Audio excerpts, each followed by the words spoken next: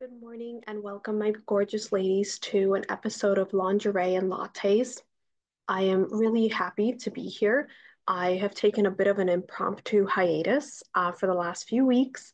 However, it is summer and I'm just allowing things to really just flow in their own timing. So it's great to be back here. I have a tarot, actually, Oracle deck pull for us today, and it comes from the Rise of Sophia Oracle deck from Angel Quintana.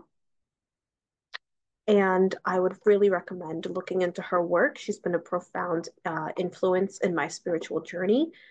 And today's cards, let's see what they have in store for us. So we get to really recenter before we dive into the topic of intimacy and of libido and how women are sometimes interested in, let's say, ignoring or moving away from intimacy within their own bodies and eventually with their partners.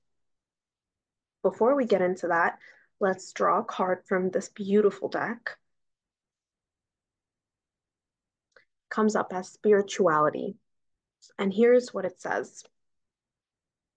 The time has come to sculpt your spiritual belief system. What do you know to be true? What brings you to a state of bliss? You may feel called to communicate with the higher realms, perhaps even to astral travel or interpret your dreams. You may feel a heightened sense of imagination, clearing the airwaves for messages to come through more quickly and clearly. This is a turning point in your spirituality and one not to be taken lightly. If you feel a desire to jump in your car and take a road trip, do it. A new perspective on life is calling you.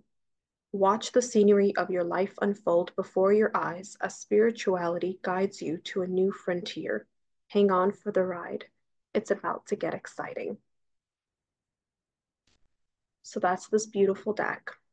And this is a really great way to segue into our discussion. Taking a new perspective in life happens when we have new information to work with. So I have been diving into women's health a lot more based on my experiences with my own body and how much I've had to support myself in a modern world that is not really designed for the feminine to shine as much as it is for the masculine. I do feel like the tides are turning, and yet there is still such a big gap between the knowledge women should have around their cycles and about their bodies and what makes them feel optimal and the information that's actually available to us.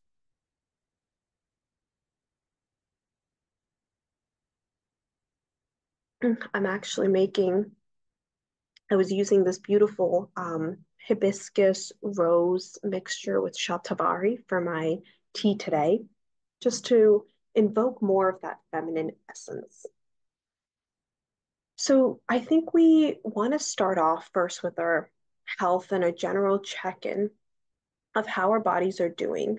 Because when we try to force sensuality into our days, it could feel like a chore. And eventually it could feel so, you could feel unwilling to do it. And sometimes in those days, you might just completely omit it entirely.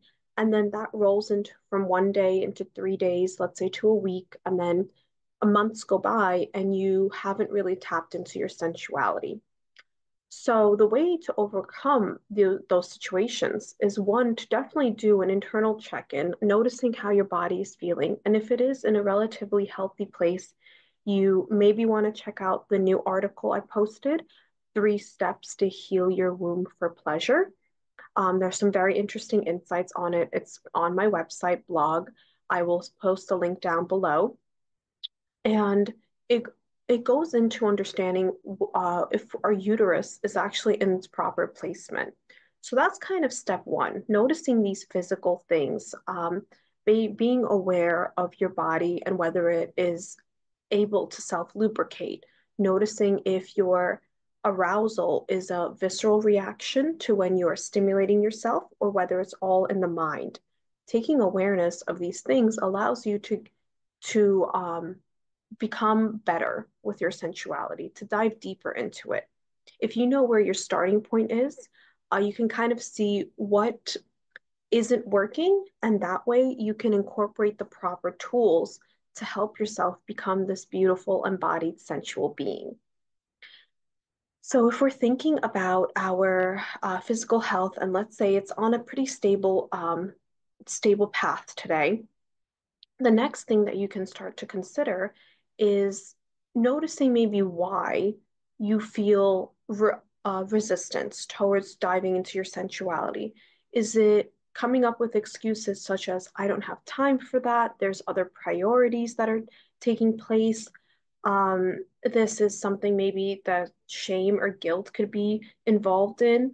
I just got a beautiful comment on one of my previous videos called The Good Girl, and I was speaking about how much shame exists in our society, and it's kind of a damned if you do, damned if you don't situation for women to experience pleasure in the body and also not be deemed the whore.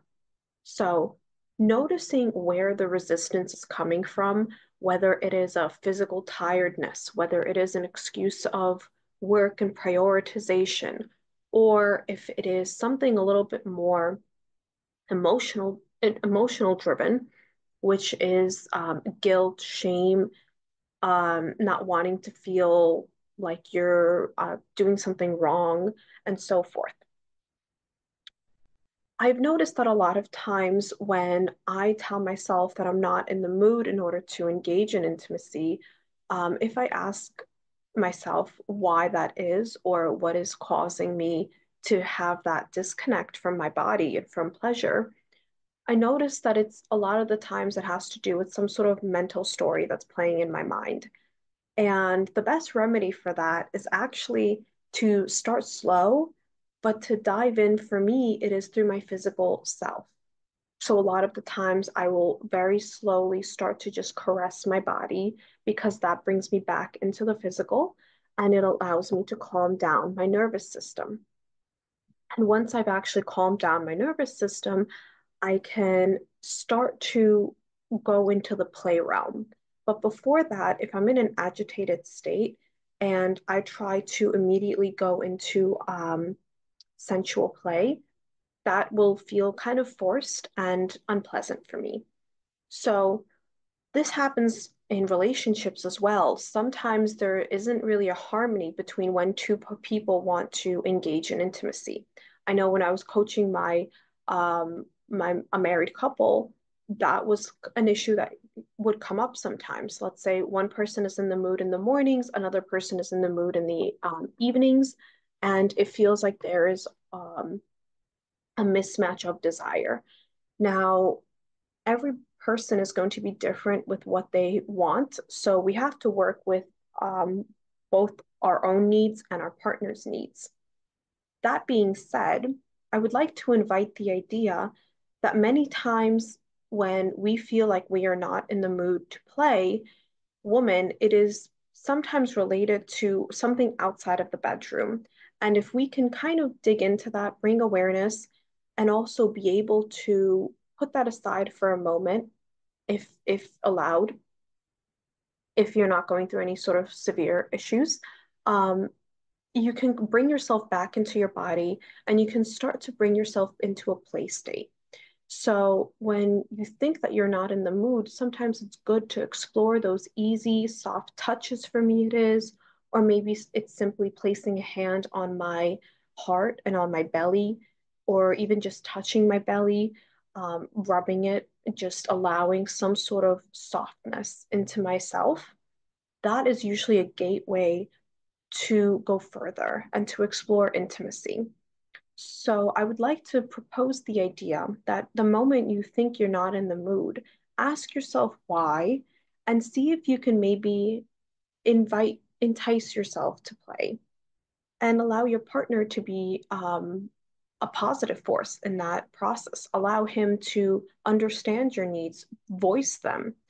Tell him, maybe you can start off with a light shoulder rub, or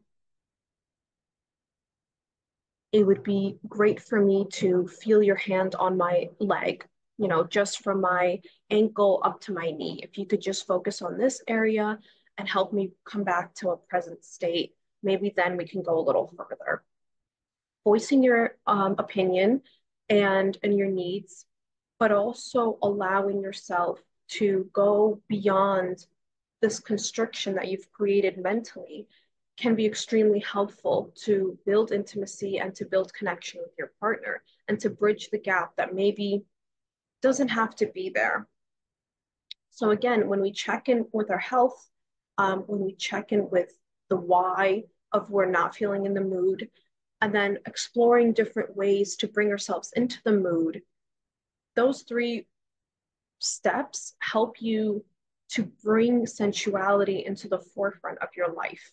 Because we don't want to get into a place where we haven't experienced any sort of sensual pleasure in the last 4 months.